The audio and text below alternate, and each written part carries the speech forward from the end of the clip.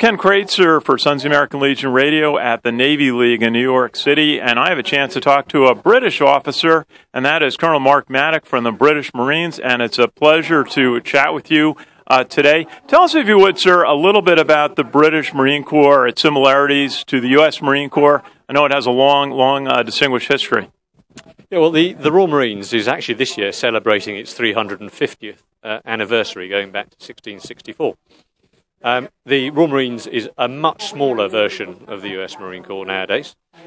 Sit at about 7,000 people, and it puts a combined arms brigade out into amphibious operations. So in that much, it's very similar, but in its size, it is very different. And it draws upon a lot of its sort of combat support and its combat service support from the Navy in a not dissimilar way to the US Marines does, using the US Navy, but probably on a different scale. Okay, and you've served since 1985, I understand, and you've served around the world. Tell us a little bit about your career, some of the places that you've served. Well, the early part of my career was a fairly traditional career for any junior officer in the military. I suppose my career became more interesting with the advent of the conflict in the Balkans, and that was probably my first operational tour outside of Northern Ireland. And that was working in Bosnia and also in Kosovo in the immediate environment following the breakup of Yugoslavia. Then took a relatively quiet period until post 9/11, where I was involved in working in the International Maritime Staff as the lead amphibious planner for the invasion of Iraq. And fundamentally, there I was involved in the planning of the Royal Marines amphibious operation into the Alford Peninsula. I then moved into UK security, which kept me out of the operational overseas deployment path for a while.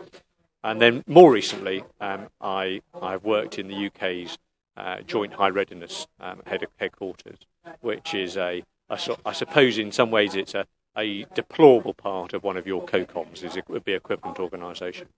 And during that time, the Arab Spring erupted, and I found myself dealing with evacuations operations, initially through places like Egypt and Libya, and then towards the end of my time in that organisation, I was deployed as a military advisor to the rebel coalition forces in Benghazi, which really was, for me, was a major highlight of my career. A fascinating time to work with in such a dynamic environment, which has made such a difference to the people at the time and their aspirations.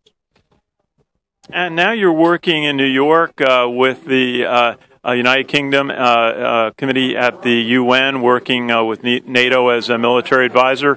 What is that? What is your current occupation have you involved with? Yes, and well, I'm now operating as the UK military advisor to the United Kingdom's mission to the United Nations. And what's that really? I suppose I'm a defence attaché.